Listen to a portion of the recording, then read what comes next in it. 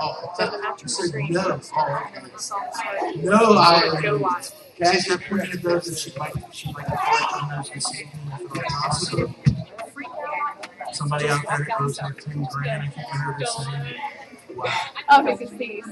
With all that said, let me have everyone stand. Lots of somebody owes Kathy 10 grand. I don't think that maybe legs broke and stuff. You know, bad. I'm y'all glad to be here today. I am so glad I didn't work in here today. But how many of y'all came in and actually seen some of the changes we've been making? If you get a chance, walk around. We got a new coat of paint on the part of the sanctuary. The kitchen's been changed. We're working on some of this out here. The fellowship area's been painted. Check it out. This is our tithes and offerings. All goes back into the church and everything that we're doing. So I mean, please take ownership of it. Check it out. We got some new young ladies here checking out the church. Check it out for Mama Rosie. So see them, shake their hands, hug their necks. Let's go before the Lord. Heavenly Father, Lord, I thank you for this awesome day. Lord, I thank you for each and every individual here tonight. Lord, I give you praise and glory and honor. Lord, and I just ask you to be with us the remaining part of our service. In Jesus' name. And everybody said, now, everybody, Lorraine has an announcement. For those of you that attend Mission Church of God, tonight is the last night you can donate for the Jesus Fest t-shirts. If you donate $50, you get 4 free t-shirts. And if you have a business and you donate $100, you get 8 free t-shirts. The money needs to be turned in tonight. Lori has to order them tomorrow. Thank you.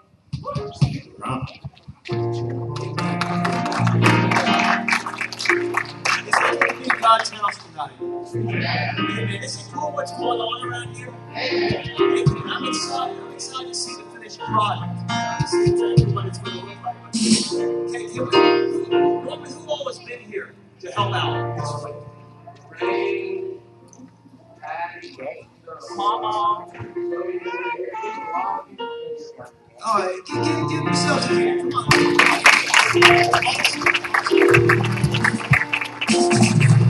It's right on.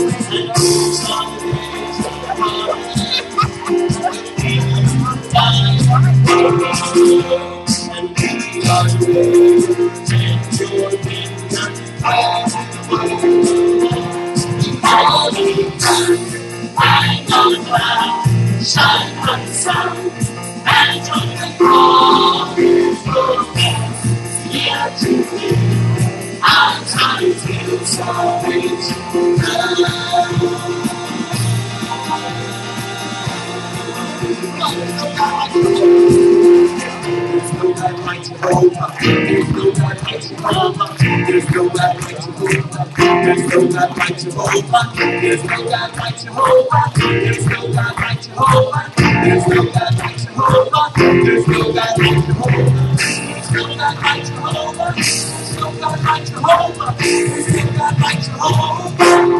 Holy Christ, light on fire, shine like the sun, and truly glory. Here to win, I'm trying to salvation.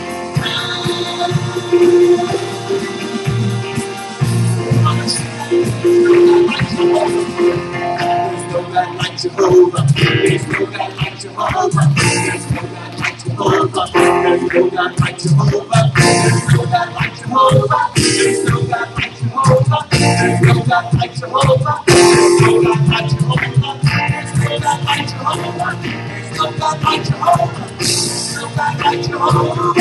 He's holy, riding on fire, shining like the sun. And trumpet calling your voice, here to me. I'm trying to sound. Holy, holy, riding on fire, shining like the sun. And trumpet calling your voice, here to me. I'm trying to sound. Lift your voice, lift your voice, it's here to me. I'm trying to feel salvation.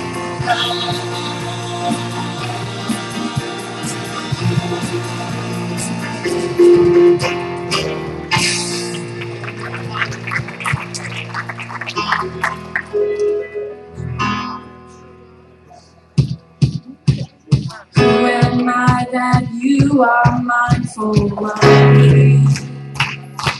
That you hear me when I fall. Is it true that you are thinking of me? How you love me? It's amazing.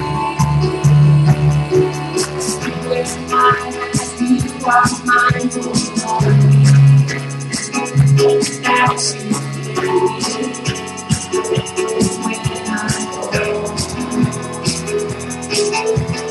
Is it true that you are thinking of me? How you love me? It's amazing. I'm a friend of God. I'm a friend of God. I'm a friend of God. He calls me friend. My that you are mindful of that you know me when I fall. Is it true that you are thinking of me? How you love me? It's amazing. It's amazing. It's amazing. I'm a friend of God. I'm a friend of God. I'm a friend of God. He calls me friend. I'm a friend of God. I am a friend of God. I am a friend of God. He calls me friend. God Almighty, Lord of glory, you have called me friend. God Almighty, Lord of glory, you have called me friend. Sing it one more time. Almighty, Lord of glory, you have me friend. I am a friend of God. I am a friend of God. I am a friend of God. He calls me friend. I am a friend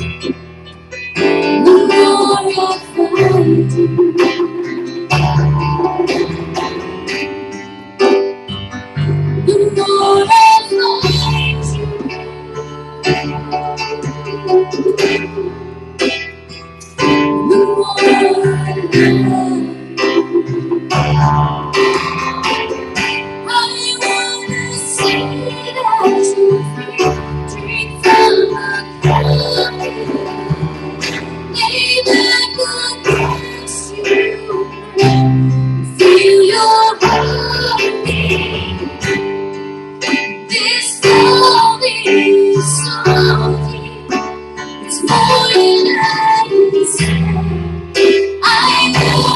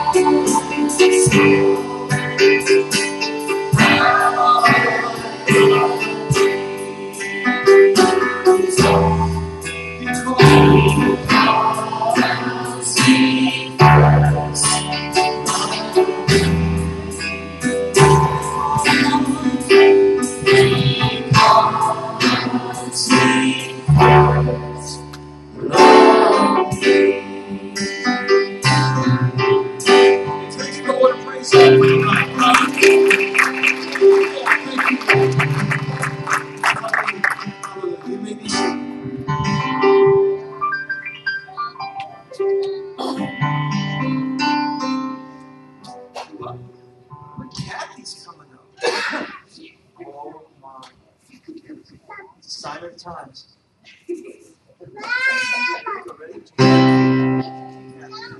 Kathy will never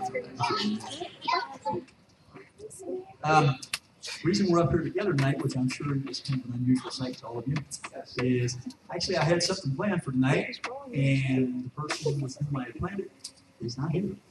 Therefore, I don't have anything prepared for tonight after all. So I'm going to let Kathy. No, that won't work either, actually. So actually, we have something else in mind that I'm going to do.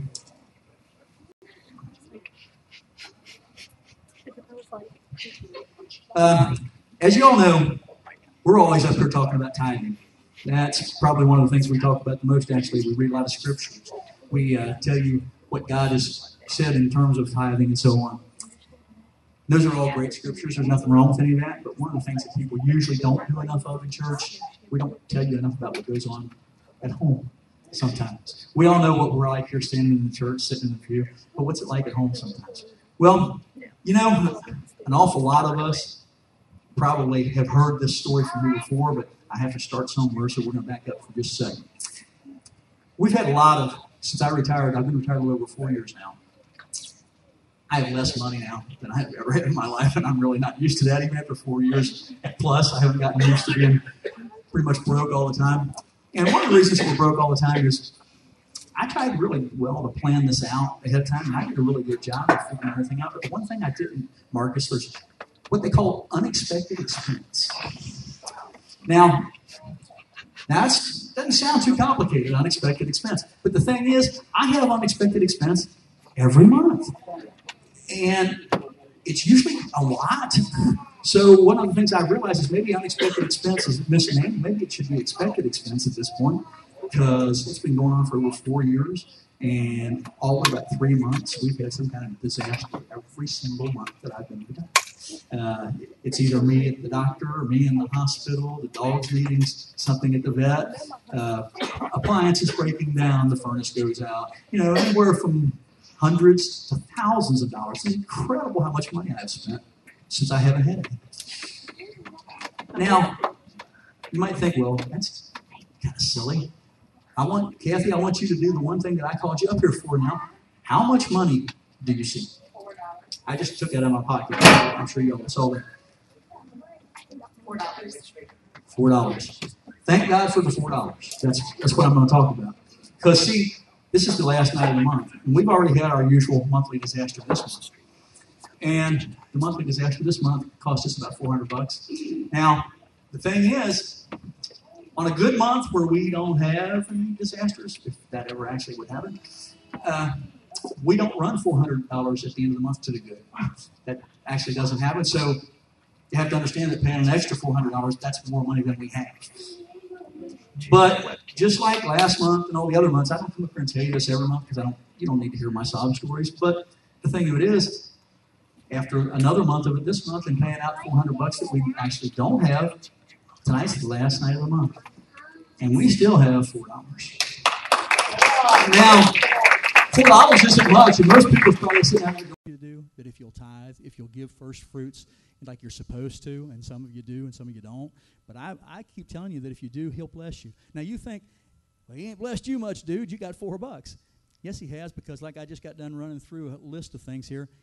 I have something happen to me every single month almost. And if you think I'm not blessed to have $2, $3, $4, $8, whatever dollars at the end of the month, I think I'm doing pretty good, because, see, I could be hundreds or even thousands of dollars in debt, because I've had things go wrong that cost me as much as $3,000 and $4,000. How do you come up with that when you don't even have $300? But every single bill is paid, folks. None of them were paid late. They were all paid on time, every single one of them, and I still got the $4.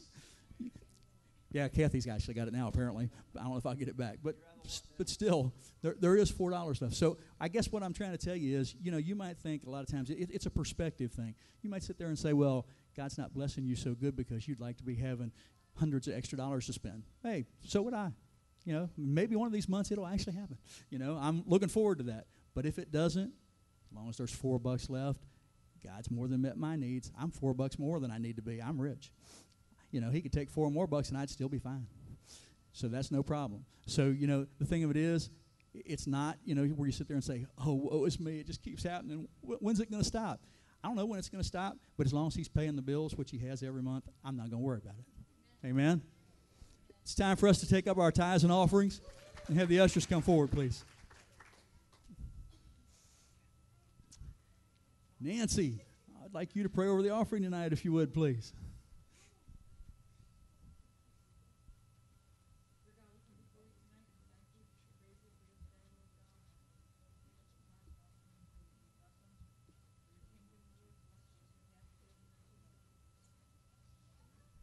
Amen.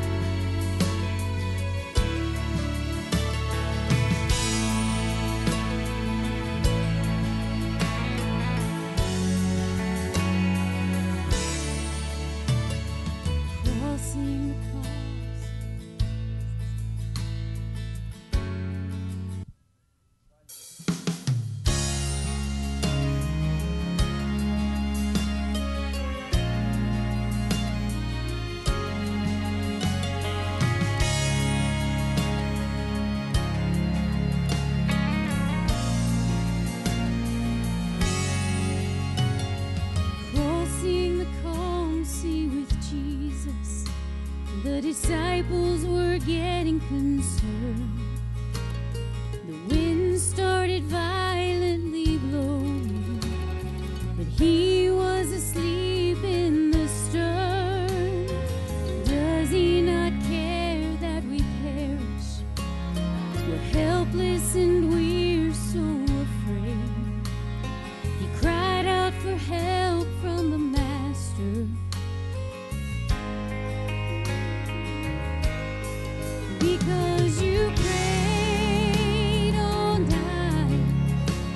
you've held on with all of your might. Child, your cries have awoken the Master. Oh, he knows your voice. Lift your hands, it's time to rejoice.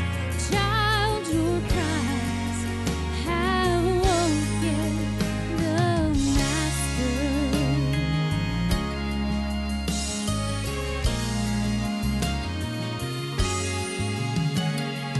Hit you without any warning. The storm of your life had begun. See no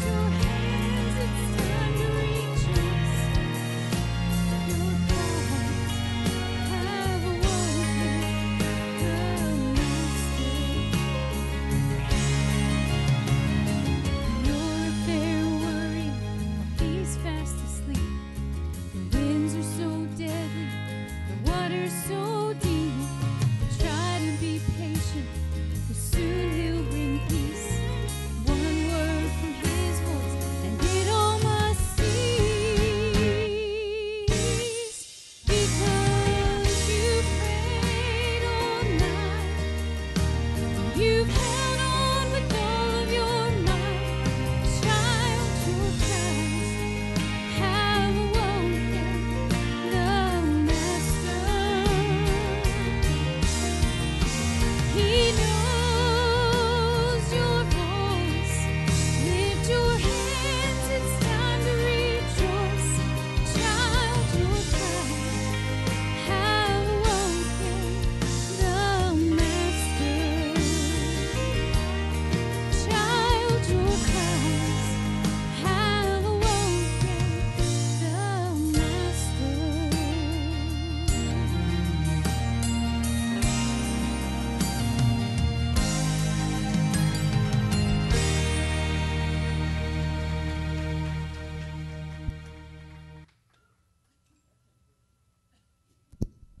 Amen. Amen. Isn't it good to be in God's house tonight? Amen. I just want to stand up here just a moment and let everybody know that Nancy did not break my rib, contrary to rumors that are going around. Yeah, we were, as you all know, we got to Colorado every summer and minister out there, and we had a wonderful time. The Lord really moved while we were out there, and the last Sunday that I was there, the pastor at the Wesleyan church we were at, asked, about doing the young people's service that evening, I should say. And I'm like, yeah, I can do that. And so we decided to go out and toss around some football before we had the lesson. And I found out the ground out in Colorado is very hard. Because I hit something or tripped on something and I went down and felt something, but then I got up and played football for another hour and taught the lesson, and we got in the car to head over to grab a bite to eat, and when we got over there, I'm like, something's not right, it hurts. And it wasn't until we got home that I found out I had a broken rib, and then a few days later found out I had a bruised diaphragm, so... but that's why you've not been hearing me sing a whole lot up here. That's why it hurts to play and it hurts to sing and all that. But, I'm still going to give it a shot, because I believe God can do great and mighty things. And I believe God can reach down and say, rib be healed. I mean, if he took a rib and created a woman, right? He knows how to put it all back together. And so I am thankful, to be here tonight. And like I said, thankful to what God did while we were out there. Nancy and I, we sat with a couple of pastors out there, heard some great, great testimonies from them that actually encouraged. I don't know, I guess it encouraged Nancy, it encouraged me to hear what God had done for them. And, we need to let people know what God has done for us. That we need to because the world out there, all they hear is the garbage that's on the news. And they need to hear some good news about what Jesus Christ has done for each and every one of us. If you haven't shared your testimony with somebody recently, I encourage you, do it. Do it. Because you never know what soul you might win by sharing what God has done for you. Amen? Amen. Ask Gene to come on up and sing for us.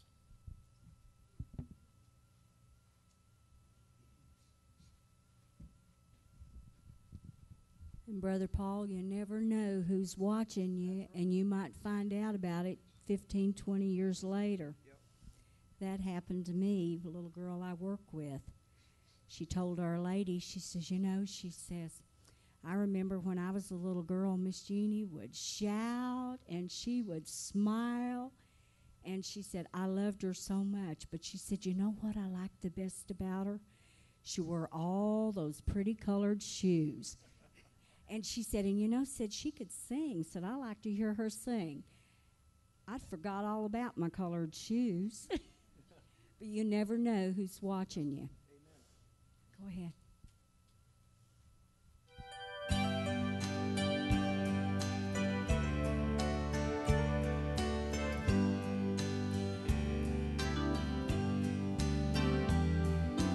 Country where no twilight shadows deepen,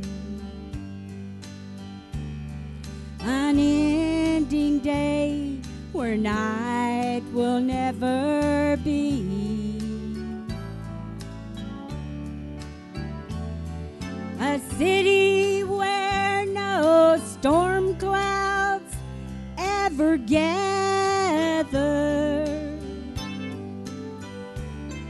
Oh, this is just what heaven means to me.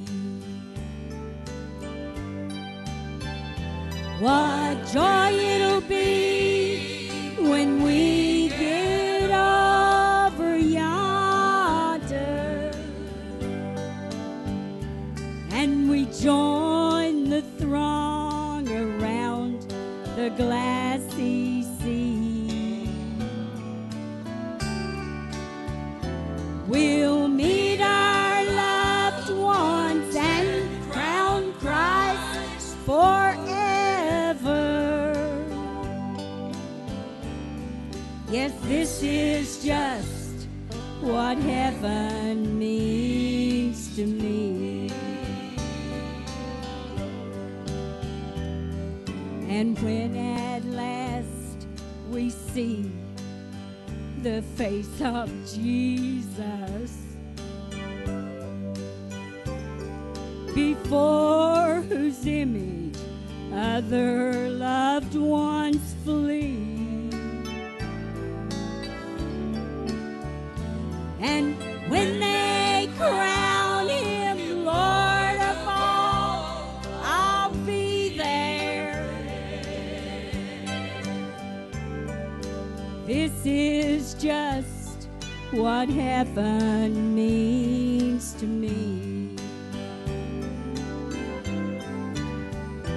What joy it'll be when we get over yonder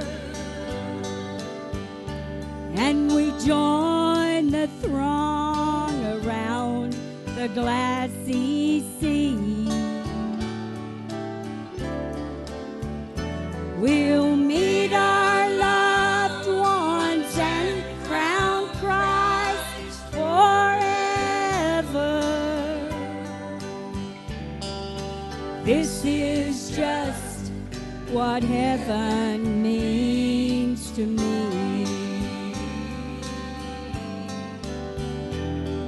Yes, this is just what heaven means to me.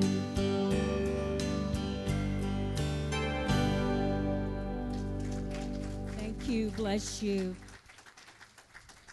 We just come from my sister's father-in-law's funeral today. And Lonnie's best fishing buddy, Gary Laswell's funeral is Saturday. Keep the Overman family in your prayers, and keep Lonnie's friends, the Laswell family, in your prayers. Thank you.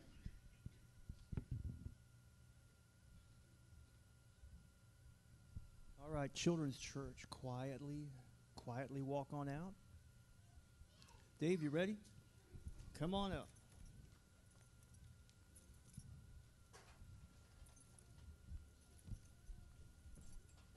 You know, Satan has to go before the Lord before he gets a chance to come toward us. You know, we come out of the house tonight. I'm standing at the foot of the steps reading the mail. Charlotte comes down the steps. I reached for my keys. I don't have no keys. I looked at her and said, "You got keys?" She said, "No." There we are, keyless. So I had to resort back on my previous training. I had to break into my own house. Charlotte was going to help me. We got this balcony out front, radar fence. She started climbing up, and she got about that far off the ground. She said, "I can't go no farther." So I go get my extension ladder. I get up, 2 stories. I get up there, and I climb through the window, get the window up, everything, and I start through. And I realized that I had that Dunlap disease. My belly done lapped over my belly, my belt. So when I went through the window, I lost my balance. Head first. I don't know what I've knocked in the floor. I don't know what upset. But you know what? I know what came out of my mouth. It wasn't one of them dirty words. You know what? Satan can only do what the Lord allows him to do. The Lord said, if you go, he said, I'm already going to show you what my son and my daughter is going to do. You know, get ready for that butt weapon, because they're fixing to put it on you. You know, that's what he told Job. You know, he said, you know, have you considered my perfect boy Job? You know what? We could put our name where Job's name is there. You know, God's got that much faith in us. Amen. You know, 3 weeks ago, maybe a month ago, I told you that I wrecked a car. I want to keep black as Satan's eyes. Is that okay? Wrecked my car. Knocked the nose off of it. First thing I do is get out and make sure everybody's okay and praise the Lord for that. Been paying insurance on my car, taxes on my car for $3,200. I get a check the other day. I get a check for $6,800. Double what I owed. Insurance company told me, said it was going to take $6,100 to fix my car. Lord, give me $68. Why did he give me $68? Because he knows that I was going to be faithful, paying my tithes. Wrote a check for $680. You know what? I ain't standing here to brag on me, because I could use that money. But you know what? I do use that money. I'll give it to the Lord, and the Lord gives it back. How does he give it back to me? You know, in the fellowship that we had, building that wall, tearing that wall down, the good people that we got to fellowship with, get to know who our sisters and brothers are. He said to gather together. You know, it don't make no difference how we gather together, if it's building a wall, sitting around a table, or in his church house. He said we have to gather together. That's the way we get to learn each other. That's how we get to learn how to pray for each other. You know that we come to church and we beat the door down getting into church, and beat the door down getting back out of church, and we don't do nothing with it. We might as well stay home. We might as well stay home. He said to take it outside of these 4 walls. I don't care how big or how wide the wall is. He said you take it out there. If you would, stand for the reading of the word, please. It's going to be Matthew 22:14. It's a familiar scripture. It's a familiar message. But the Lord's given it to me in a different way. For many are called, but few are chosen. Many are called. He calls so many of us, and we don't respond. The name of the service tonight is 2 pregnant women, a murderer, a thief, and you. Let's go before the Lord with prayer. Father God, we thank you, Lord, for another opportunity, Lord, to be in your house of worship, Father. We thank you for all the blessings that you've bestowed up us to this point, Lord. We're going to thank you for the blessings this day forward, Father. We invite you into your house, Lord. Lord God, I ask that you anoint my lips, Lord, that you open my eyes, that you open my heart, Lord, that you give it, let me give it the way you give it to me. Lord Jesus, in your name, I pray. I just went through and found some of the scripture where the Bible talks about where we're calling. But the first, number one, above any calling that he puts on his heart is John 14:6. Jesus said unto him, I am the way, the truth, and the life. No man cometh unto the Father but by me. Amen. First of all, we have to accept that calling right there. No man. I could get out and do all I want to do, but if God's not working through me, I can't do nothing. I can't lead you to the Lord if he's not calling you. We have to be called. We have to understand. We have to see that calling right off the bat. That, above everything else, that's the first calling that we have to meet. Matthew 9:37-38. The harvest truly is plenty, but the laborers are few. John 15:16.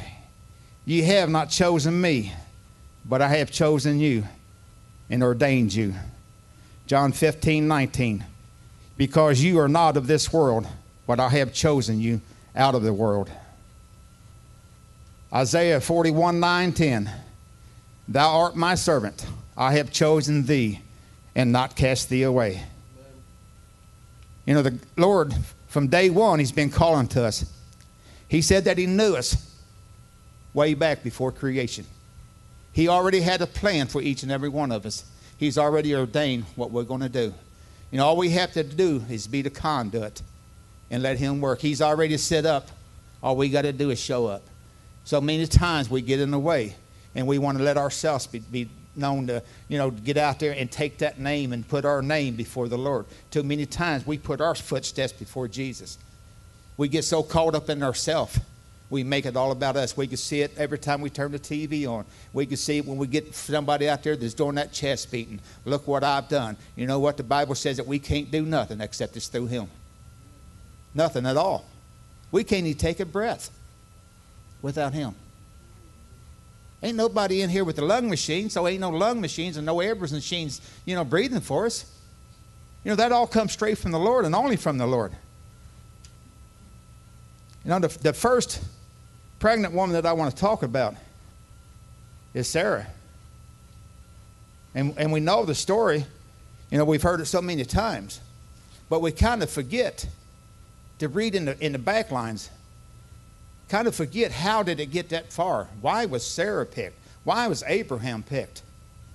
There's a reason that they was picked. Why was Abraham so important in God's eyes? Because wherever Abraham went, above everything else, he would build an altar for the Lord. Above everything else, above family, above livestock, above everything else. Every time that he pitched his tent, he built an altar and invited the Lord into his camp. We forget that sometimes. We want to run home and slam the door. We've been in church, we're tired. We give God an hour and a half, and we're tired. We forget to take them home with us. We don't step up and do our part. When that lady took the nose of that car off, praise God that I had enough God in me that I got out to make sure that nobody was hurt. And then I give him praise and I give him thanks. Oh, he didn't have nothing to do with that. He had everything to do with that.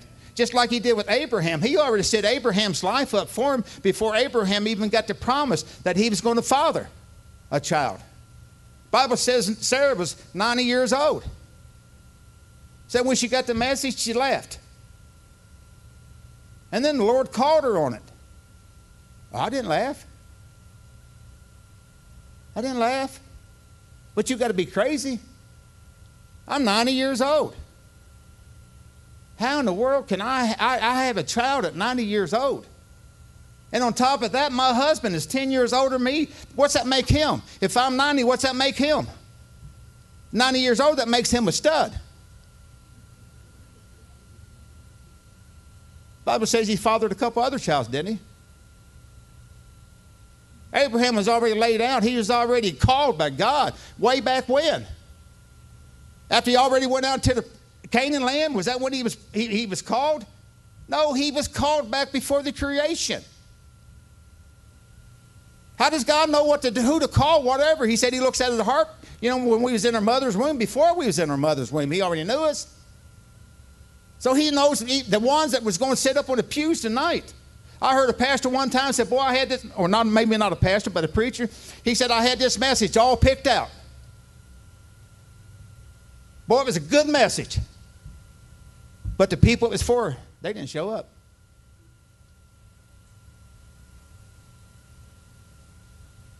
I've never got up here and preached a message that was in me. Every message that I preached, the Lord give me. I don't want to preach in me. I ask the Lord all the time, Lord, if I ever make it about me, I want you to chop my legs off. I want me to fall flat out of my face. I don't want to make it about me.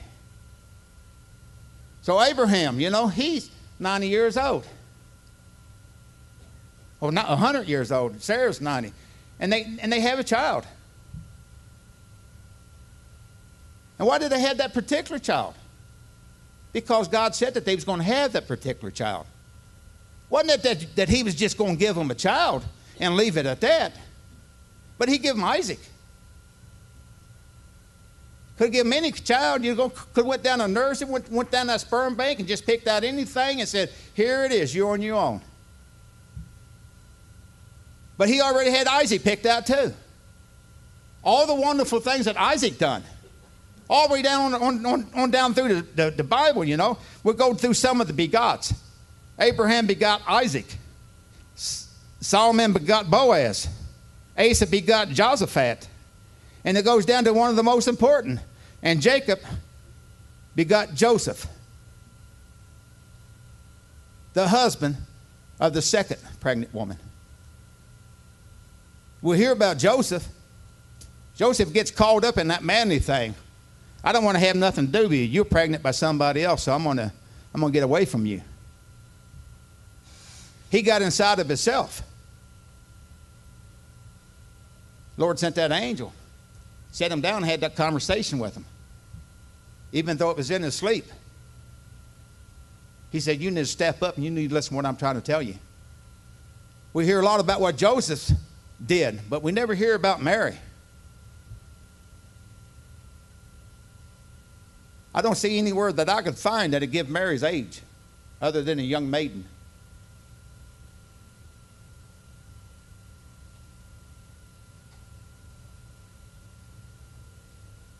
Most important thing that stuck out that she was a virgin.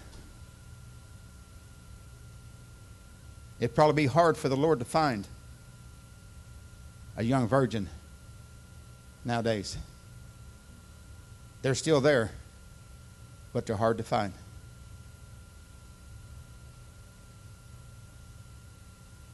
But they come to her and said, you know what? Said you're going to be impregnated by the Holy Ghost. Who's the Holy Ghost? What's the Holy Ghost? Unless she's had any kind of a church upbringing, she had no idea what was going on.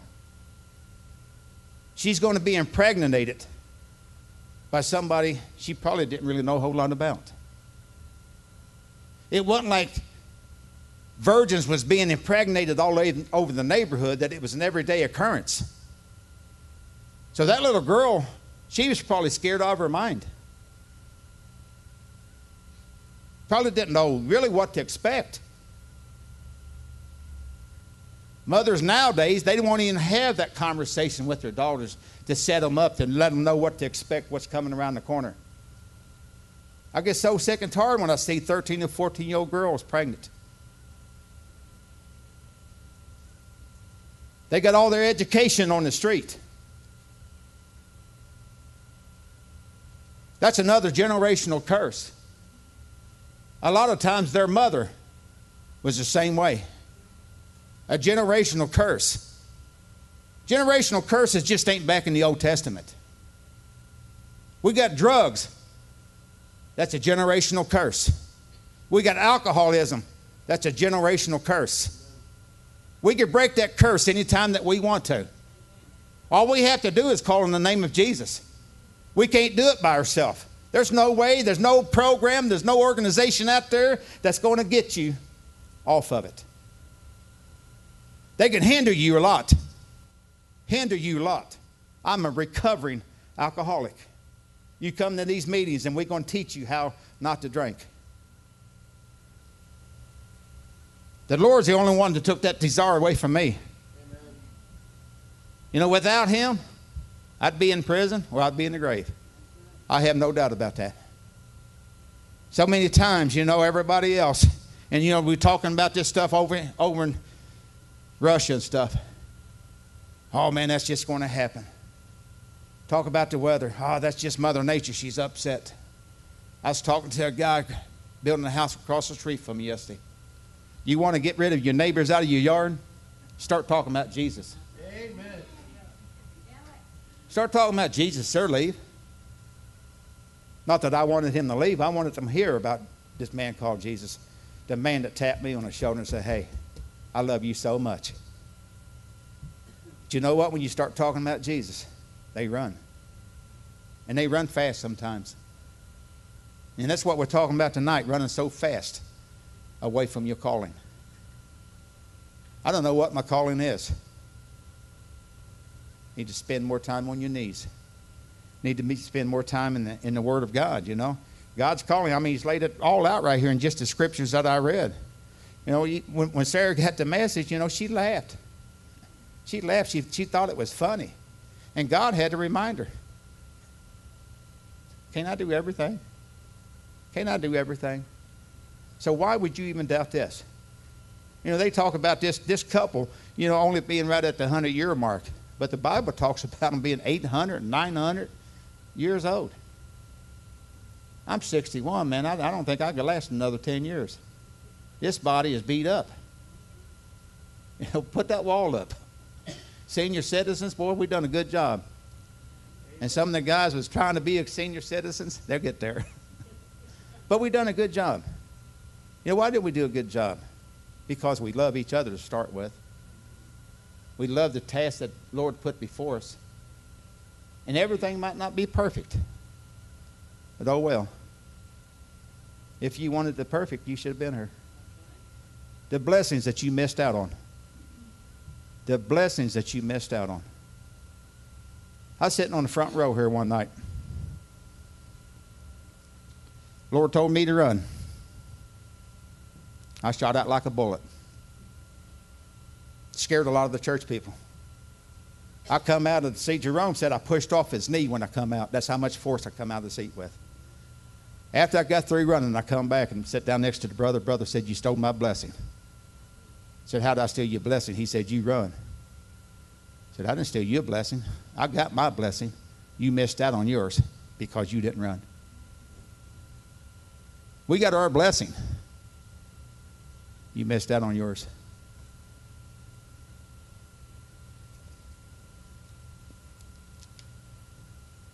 You know, Mary answered that call. She allowed herself to be pregnated. It's already predestined. All she had to do is show up. The Lord does all the hard work, right? He does all the hard work. All he says is just show up. Lord's moving me up the ladder. I have that doubt too. I get scared. He told me just a couple weeks ago, he said, you think I'd have called you and not prepared you? We get so caught up in our flesh. I'm scared to death where the Lord's taking me. But I know he's already got the way prepared for me. Does that mean I want to fight and hold back a little bit? Yeah, because I don't know what to expect. But I know what his promise is, that he's already prepared the way for me. All I got to do is show up. So many times, you know, that's what the biggest thing is. Well, we don't know what to do, that we're brought up and you know, we just ain't right or we don't speak right. And that brings us to the next guy that I want to talk about. I want to talk about how he got started. If you remember, he got started with a death warrant on his head. As a little bitty boy, he had a death. Old king said, go out and kill all the boys. Kill them all. Make sure they're all dead. Mother hid the little baby out for a few months. And she got where she didn't think that she could hide them out anymore. So she knew the old princess was coming down to the waterways to take a bath every day. So we built this little ark for this little baby. Sends them down the stream. Princess is there. She sees the ark. She runs over. You know, an ark's a boat with a roof over it. She runs over, pulls the lid back, and the little baby starts crying.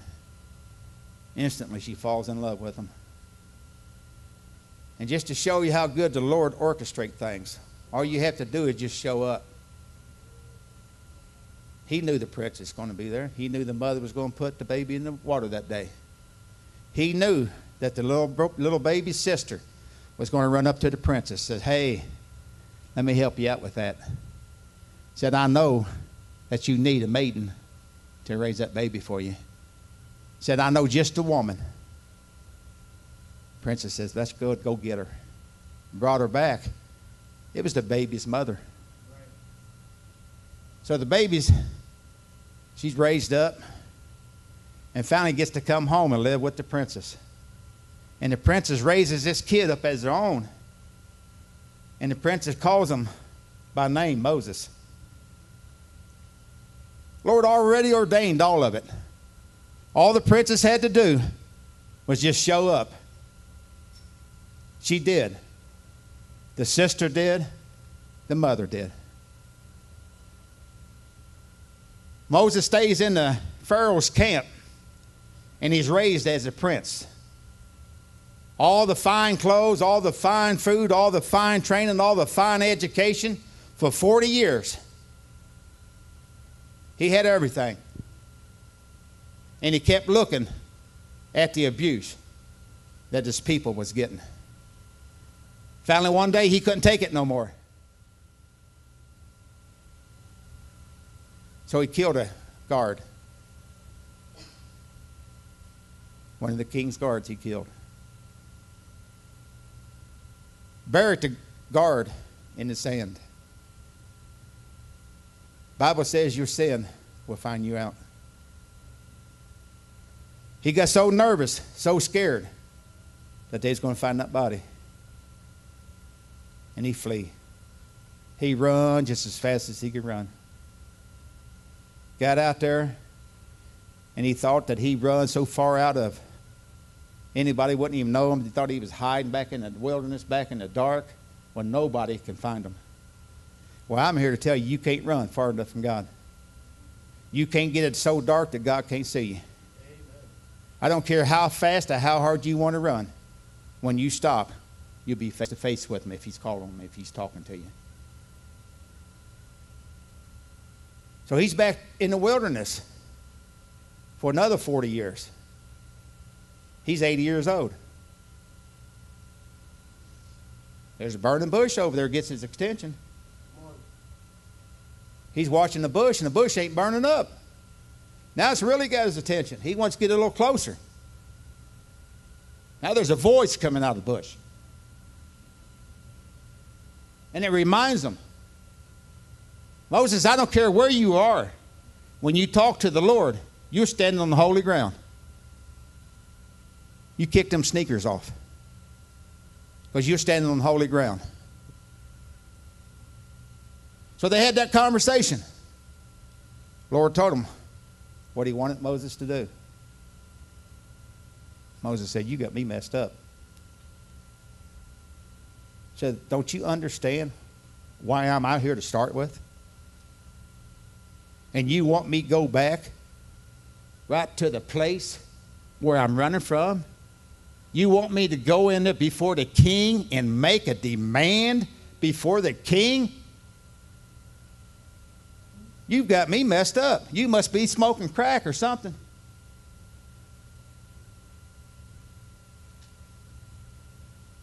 That excuse didn't float.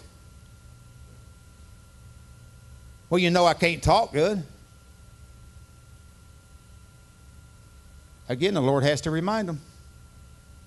All things are possible through me. Didn't I make your stuttering lips? I can sure give you the words to speak it. Excuses. When you run out of excuses, Satan's got plenty more for you. Go set my people free. No, church, his people still in bondage. It's us. All through the Bible. You don't have to, you've heard me say it before, you don't have to be incarcerated to be in jail. Being incarcerated is what ends up with us in jail. Moses said, you got me messed up. He said, well, don't you have a brother?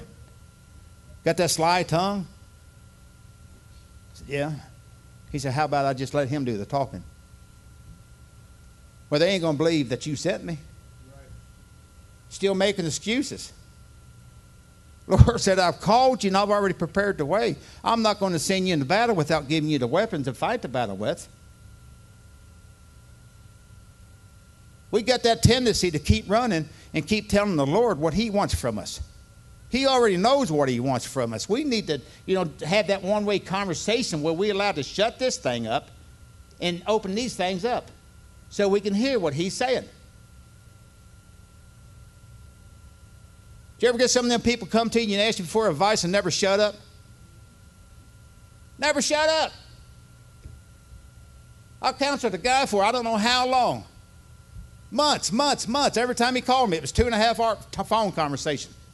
He called for advice, he never shut up. So I hung on the phone for 2 hours listening to him. All right, brother. Said, you need to talk to me and call me back anytime you want to. Finally, he got the point. Because he was never coming out of his battle. He was making his own battle bigger because he wouldn't shut that thing up and listen. Sometimes we just got to shut up. Lord's talking to each and every one of us every day. How do I know that? Scripture tells us. Jesus said, my sheep will know my voice, and I will know them. That brings up the question, if Jesus is not talking to you, if you're not hearing his voice, are you his sheep? Because he's talking every day. Sometimes I've had some pretty good conversations with him. Sometimes it's been a one-sided conversation where I just sit and listen to him. Sometimes he wants that input. He already knows the answer before, he asked the question. But at least he wants us to step up and have that conversation, that personal relationship that we've got to have. So that's what Moses does. He finally goes down and he does what the Lord tells him to do. And everything works out just the way the Lord tells him it's going to work out. Everything. And then we get so comfortable with what the Lord gives us. Then we start laying out of church.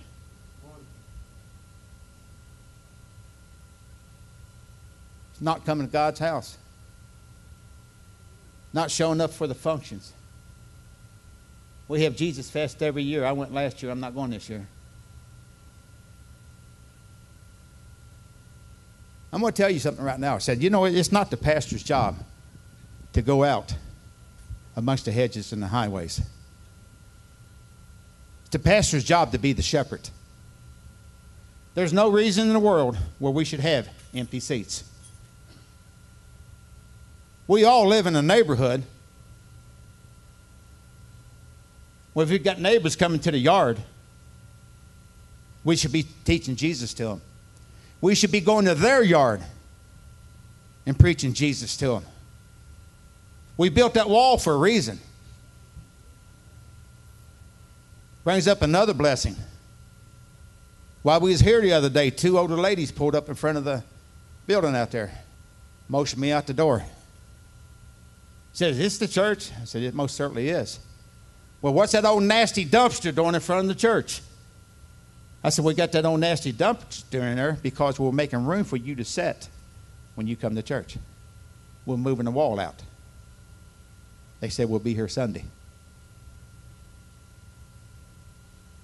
Lord's already laid everything out. If he didn't lay this wall out this particular week, nobody would have been here to invite those two ladies to church. He's already got everything laid out. All we have to do is just do what he tells us to do. Quit arguing, quit studying, quit trying to find a way around it. There is no way around it. Jesus said, if you come any other way but through me, you come as a thief, and you'll be treated as a thief. The Bible talks about thieves and how some of them's going to end up in hell unless they turn away.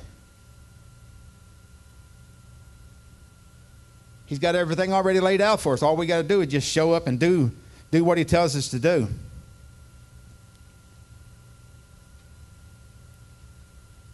We've touched on the two pregnant ladies. We've touched on the murderer. Now we're going to touch on the thief. That thief's me.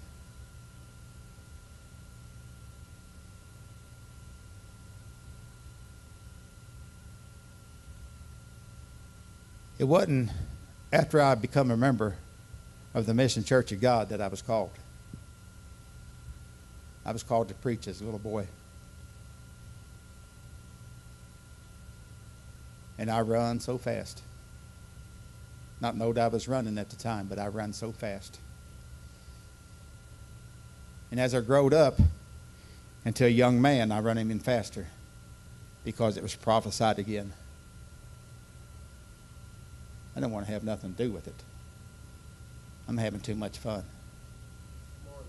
I'm doing what I want to do. I've done a lot of my jail time as a kid, right into my early years. A lot of my jail time.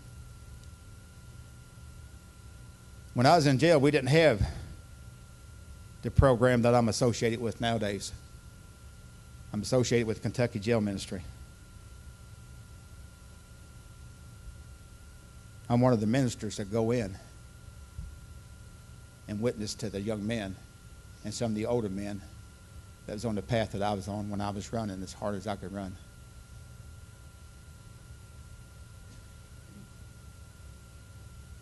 Lord has set you down, whether it's in a jail cell or a hospital bed, but at least one time in your life, you'll hear what he's saying to you. That's his promise. You'll hear what he's saying to you. And that's when you've got the right to step up and say, yes, Lord, or no, Lord. He should give us the perfect example when he hung on the cross. Everybody is not going to come to the Lord. One thief said, yes, Lord, remember me. The other thief said, I don't want to know anything about you. I'm so thankful tonight that he gave me chance and opportunity after opportunity to hear his voice. Because I run hard, people. I run hard. If you remember my wife, she probably had most of you men stand in for me. Stand up here, be prayed for. When you started out, you didn't know anything about me. But through her, you got to know a little bit about me.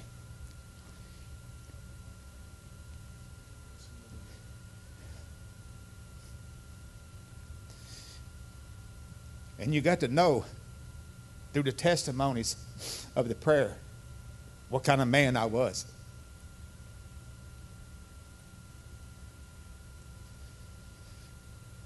I put my hands on her. I cheated on her. And I treated her like a fool.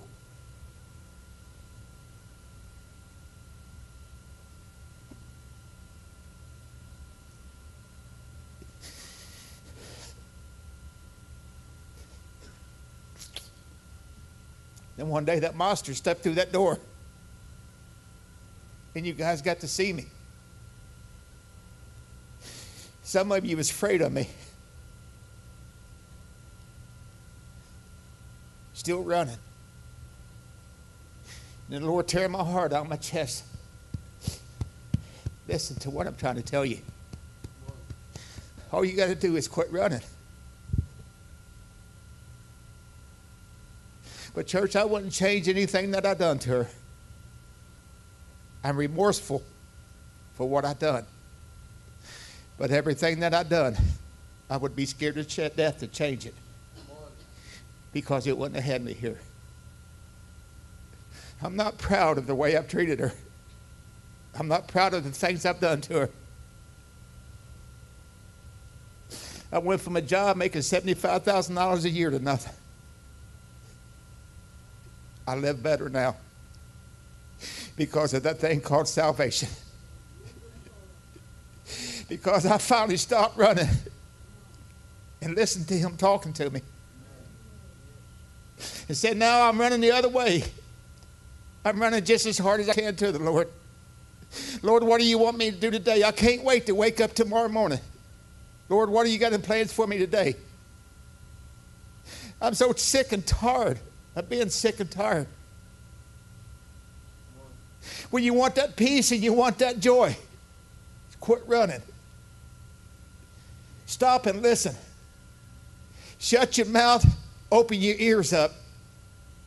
The Lord's got something for each and every one of you guys in this room.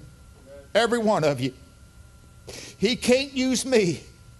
Why? He used a 100-year-old man to impregnate a 90-year-old woman. Are you too old? Ain't nobody in this room touching 100. Are you too old? Are you too slow? Are you not educated enough? Are you too educated? He didn't call Moses when Moses was still in the king's palace. He didn't call Moses because of his education. He didn't call me because of my education. He knew me before I had education. He knew Moses. He knows you.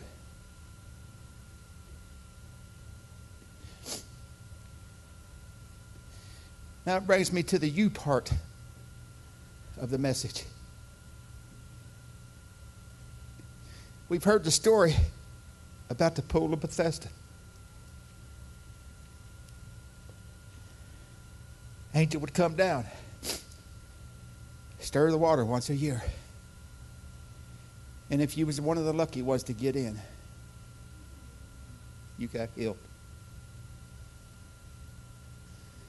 38 years old, this man laid there. Jesus come by. Jesus looked at him and said, why are you still here? Don't you want to be healed? Why are you still here? That's me paraphrasing. Why are you still here? And right off the bat, the dude starts making excuses. I ain't got no manservant to put me in. I ain't got nobody to help me in there. And every time I start to get in, somebody else gets in front of me.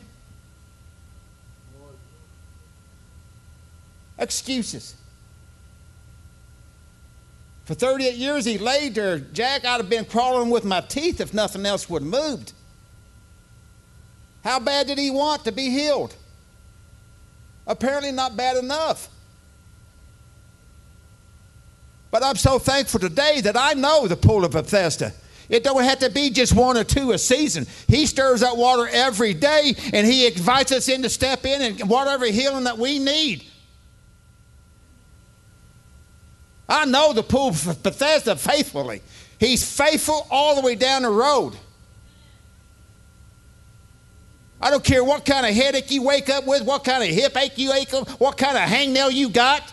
He's worried about the hangnails too. You know that? The Bible says he's worried about the little things. And let me tell you something.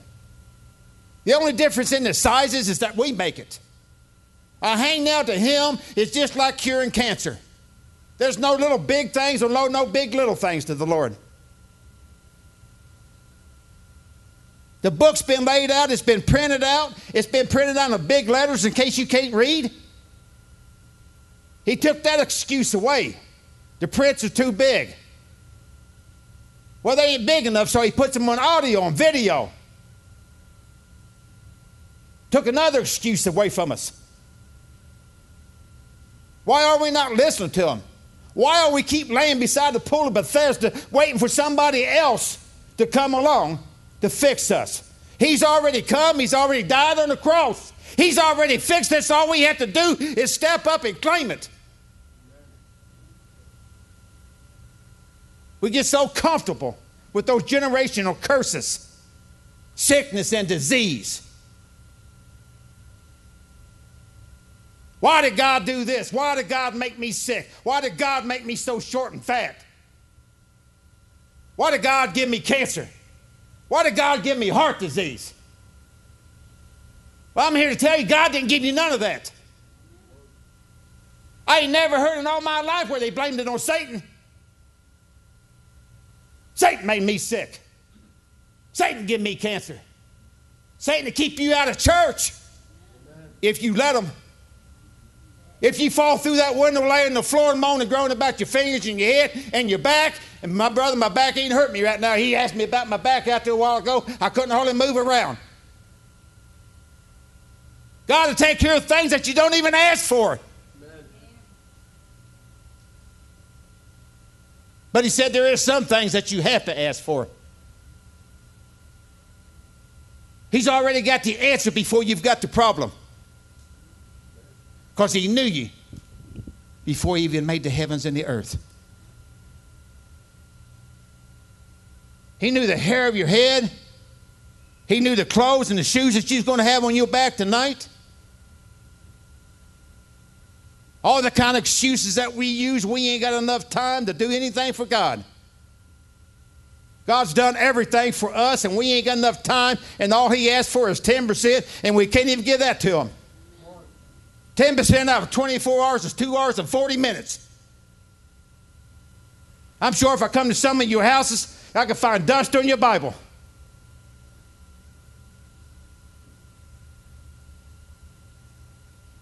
There's a particular man in the Bible talks about him praying where he wore holes in the floor where he prayed so much. That should be us.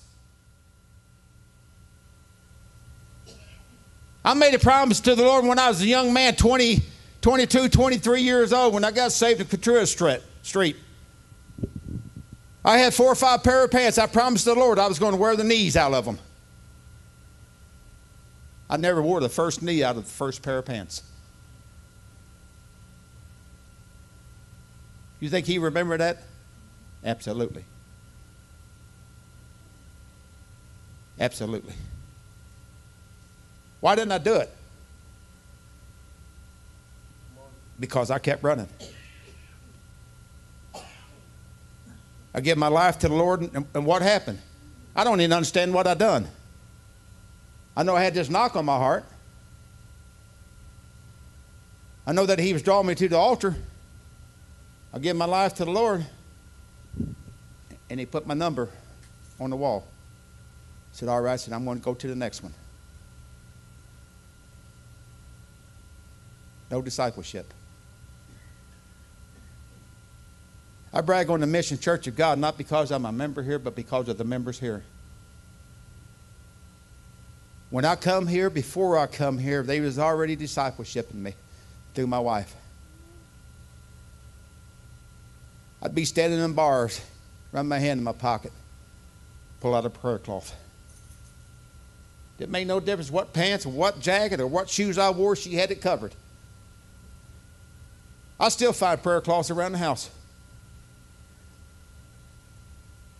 Everything that I had, she had it covered. I'd find notes written in my jeans.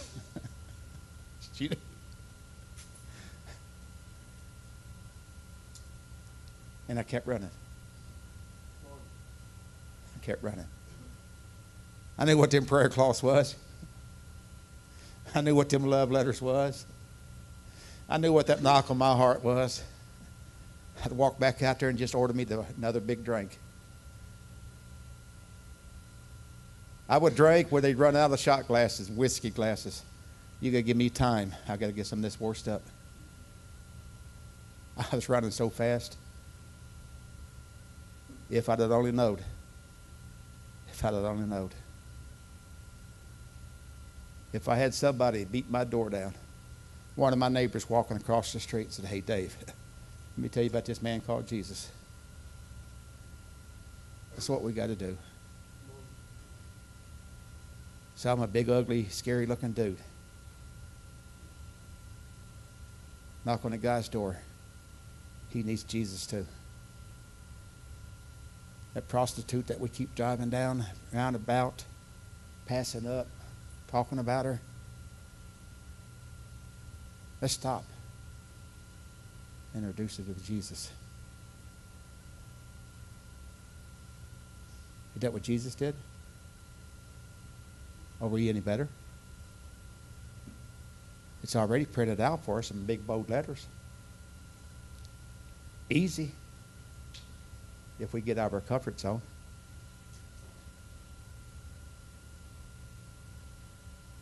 I don't know how many murderers I talked to. I don't talk about who they killed. I don't talk to them about why they killed them. Drug pushers, drug dealers, junkies. 99.9% of the people in jail nowadays is drug related. You're either using, or you're pushing, or you're stealing to support your habit. I told him the other day, I said, you know what? I said, back in the day, we had pride when we was a thief. We had pride when we was a criminal. I was a two-story man. I got to use it again today. But if you was a bank robber, that's what you done. You robbed banks. If you was a safe cracker, that's what you done. Said you didn't cross over in somebody else's neighborhood out of respect. Told him, I said, you guys don't respect each other, and you sure don't respect yourself. Because we buy into those generational curses. Had a guy tell me the other day at 15 years old, he was indicted as an adult. And it was the world's fault because he done that. World picked on him because he was black. All the definition that he gave me, I would have been black. Every definition he give, I've been there and done that. So I should be black. We bite in to this thing called society. Society tells us, once you're there, once you're in the system, there's nothing that you could do to get out of the system. You're useless. You're never going to amount to nothing. I've got the jailhouse tattoos to tell you. I had a correction officer come to me just not long ago and question me about my jailhouse tattoos. Question me about my jail time. Question me how I'll get in jail. I answered a calling. I answered a calling. I tried to run from that one too. There's no way I'm stepping back in there voluntarily. Lord, you got me messed up.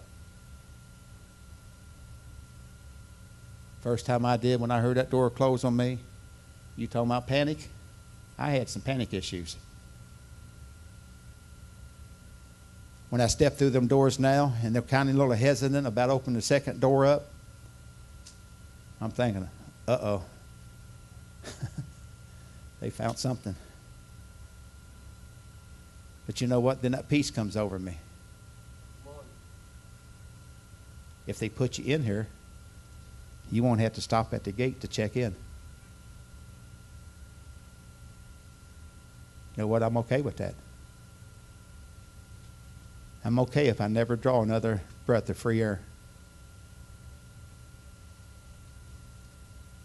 Because if I know that when the door's closed on me, I've got enough Jesus in me where I can step every step that he puts in front of me. If that's the calling that he puts on me, I'm okay with that.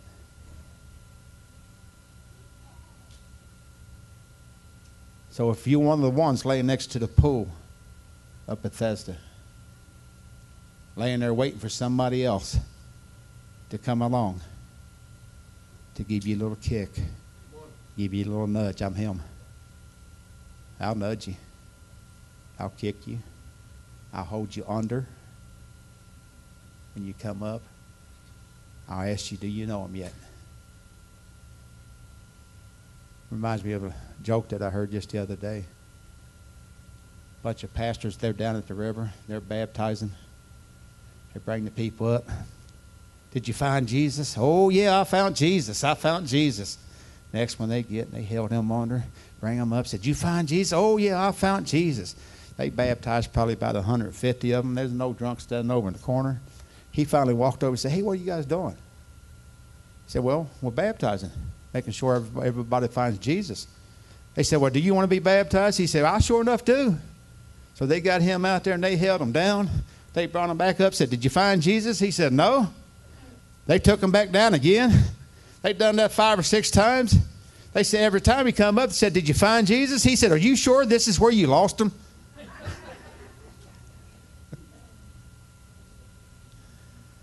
But that's what we have to do.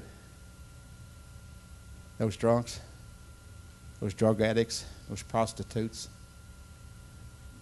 we need to stop. I'm going to take you, Paul. We need to stop. You know, Jesus says, no greater friend is to lay down your life for your brother. What does that mean? Does that mean that you actually have to lose your physical life? No. It says, but you do have to put your life on hold to go out and do what I've told you to do. Because when you put your life on hold, man, that's when the blessings start flowing. I rush out of here Sunday mornings and get down to jail because I got to be in jail by 1 o'clock. And man, we've been having church. That's when the blessings flow. When you forget about this guy right here. When you quit putting yourself first. I don't care what's going on in your life. I don't care. God's already got the answer. Forget about yourself. Worry about your brother. Even if he knows the Lord, even if she knows the Lord, get her closer.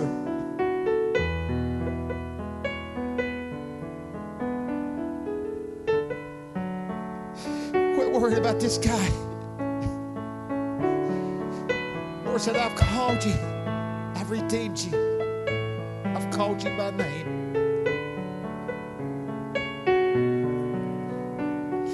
I'm going to open up the altars. If you don't know the Lord Jesus Christ as your personal Savior, come on down and we'll introduce you. If you want that closer walk with the Lord Jesus Christ, come on down and he'll let that happen. If you're laying by that pool of Bethesda, it's time to get up and get wet.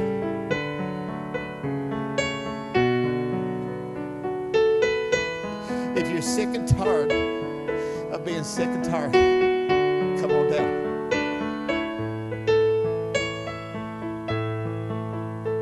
We got to get out of this comfort zone where the only thing that matters is inside these 4 walls. That wall's got a lot of blemishes on it. Jesus said he's coming back for a church without blemish. Satan didn't get kicked out of heaven because he stole or because he cheated, or because he lied. He got kicked out of heaven for being disobedient, for being a rebel. When you don't answer God's call, you're disobedient. That disobedience will send you to hell. It'll send you to hell. Church, I'm asking you tonight, don't be disobedient. If you don't have anybody else to pray for you, pray for me, because I need it every day.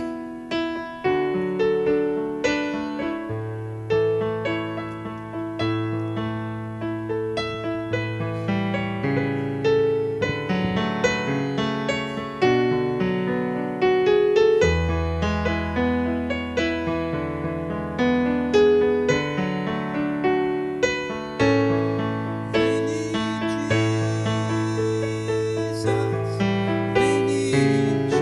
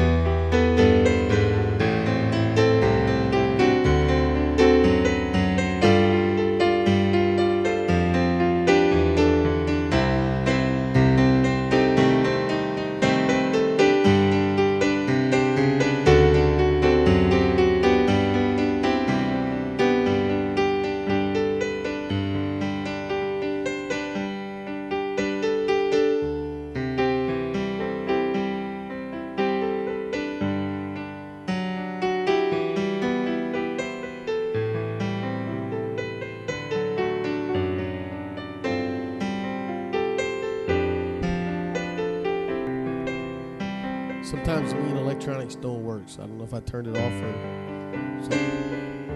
How many of y'all glad you came today? Amen. You know, the Bible talks about stirring up the spirit that's inside of you. It talks about waking up.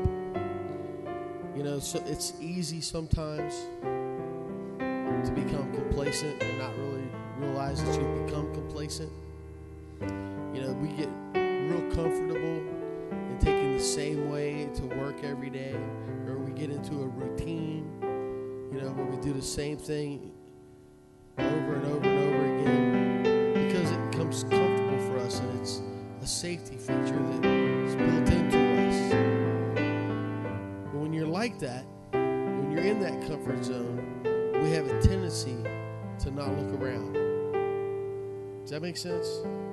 We have a tendency, because I know the way, I can walk through my living room in the middle of the night with the lights off, Marco, and I don't need anything.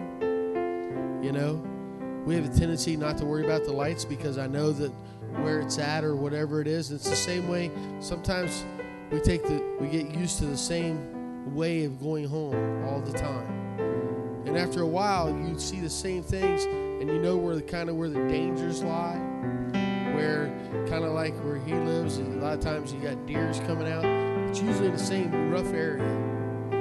So over a period of time, what happens is we know to look there, but in those other places, we speed up.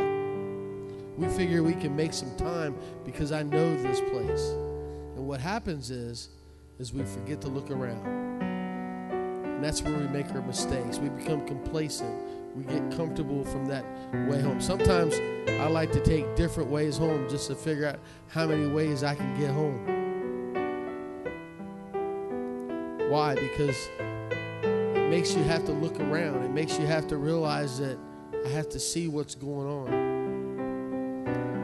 Because it's really easy for us to stay in that really comfortable, fast way home so that we can do those things. But when something upsets our apple cart and we got to figure another way home, man, our world gets turned upside down. It's amazing what a few yellow cones or orange cones can do to a person. I see Carol's been there. I'm just saying. You know, sometimes we get orange cones in our life. God puts those there so we can see those people around us that may need help or for whatever reason that he does. We call them divine appointments as ministers. God says, I just want you to love on people and tell people about me. Let everyone stand.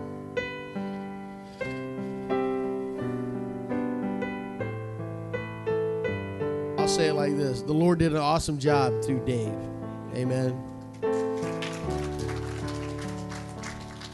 If you don't have his phone number, you need to get it, because if you're feeling down or a little jaded by this world, it doesn't take you too long talking to Dave to be uplifted. Amen.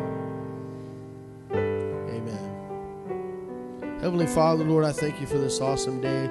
Lord, I thank you for the privilege of being with these people, your children.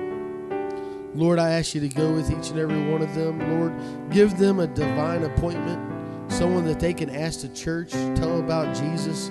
Lord, and bring them back Sunday. Bring them back enthusiastic. Let them bring somebody with them. Lord, and if we just simply lift up Jesus, the Bible says that all men would be drawn unto repentance. Lord, help us to lift up Jesus just a little bit higher with every step we take. In Jesus' name I pray. And everybody said, amen. Hug some necks and tell people you're glad to be here. I'm sorry. Come on up, Shelly. Can we get some people that know how to pray? Shelly wants prayer.